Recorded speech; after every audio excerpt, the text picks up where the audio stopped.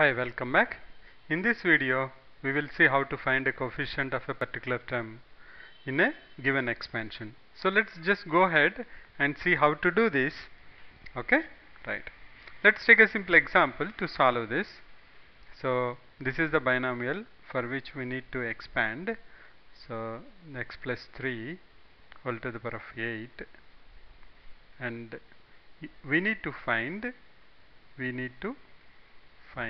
should I say, in x plus 3 whole to the power of 8, find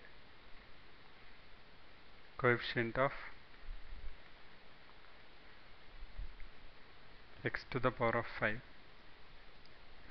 So what's the meaning of that? The meaning is, when I expand this, there will be a term which will have x to the power of 5.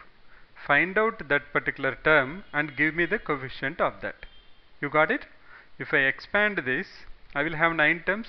Out of the 9 terms, there will be one term where the variable will be x to the term other than the coefficient will be x to the power of 5.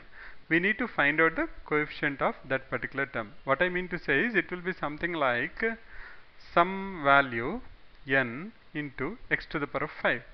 X to the power of 5 is fixed, and this n we have to find out. First, let's find out where x will have the power as 5. For that, let's go back to our generic term. You can see how crucial is that now. NCR x a to the power of n minus r b to the power of r. This is what we know. Okay, now let's put that and say n equal to 8. So this becomes 8CR. I'll write down here n equal to 8, a equal to x, b equal to 3. So this becomes x to the power of 8 minus r, b to the power of r, that's nothing but 3 to the power of r. We are worried about x to be 5. That means my 8 minus r should be equal to 5, right? This is constant.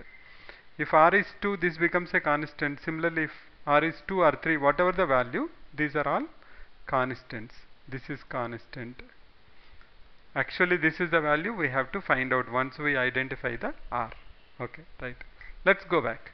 Now, what is this? X to the power of 8 minus r, and we need to find out x to the power of 5 coefficient. That means 8 minus r is equal to 5. That gives me r equal to 3. Now, finding out the coefficient is very simple. What I have to find out is coefficient is nothing but 8 c, r is 3, into 3 to the power of r, that is nothing but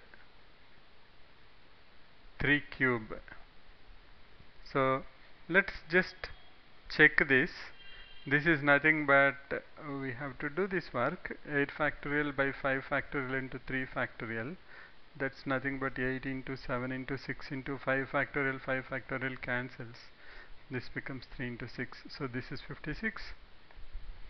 This is nothing but equal to 56 into 3 cube, 3 3s are 9, 9 3s are 27. So this is nothing but 1512.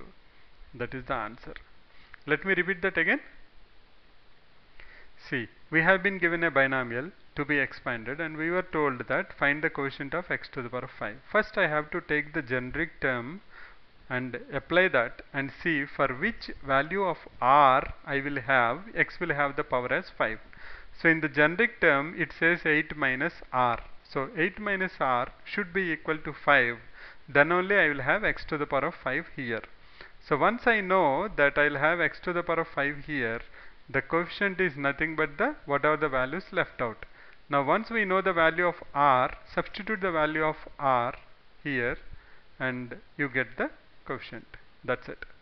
Let's do one more example. Let's do one more example. Right. Interesting? No? Yeah. Let us do one more example, then we will go to the term independent of x in the next video.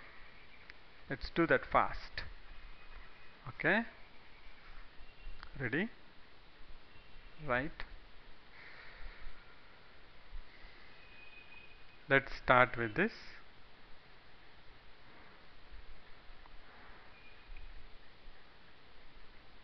let me pick an example. A minus 2b whole to the power of 12. In that, in this, we need to find out coefficient of, I'll say COEFF of a to the power of 5 b to the power of 7. What's the meaning of that? If you expand this, there will be a term where a to the power of 5 and b to the power of 7 will be present. Find out what is the coefficient in front of that. That means n into a to the power of 5 into b to the power of 7. What is the value of n? That's what we have to find out. Again, it's the same thing.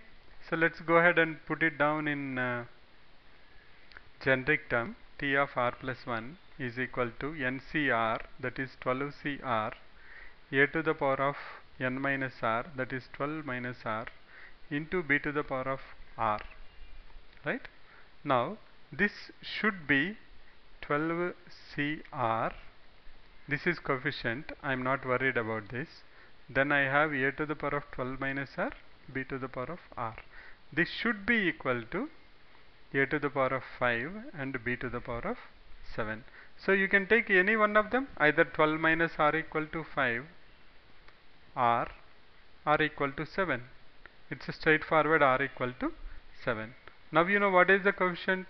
Coefficient is nothing but this. So minus, oh okay, I did a small mistake which will be problematic afterwards. This is b is nothing but equal to minus 2b, right? Minus 2b. So it will have minus 2 whole to the power of r also there. It will have minus 2 whole to the power of r. So once we know r equal to 7, what is the coefficient? Let's find out the coefficient. Coefficient of this term where a to the power of 5, b to the power of 7 is present. If I put r equal to 5, this r equal to 7, this is a power 5, b power 7.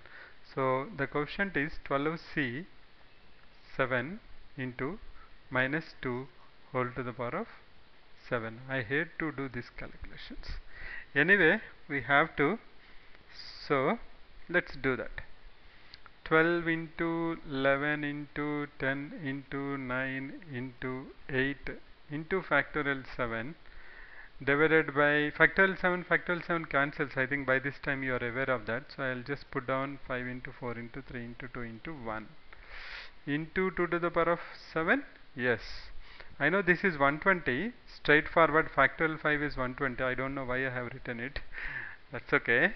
Now this you need a calculator because you have to do 11 into 9 into 8, which I think is 792. 11 9s are 99, 99 8s are 792 into 128. You need to help me out.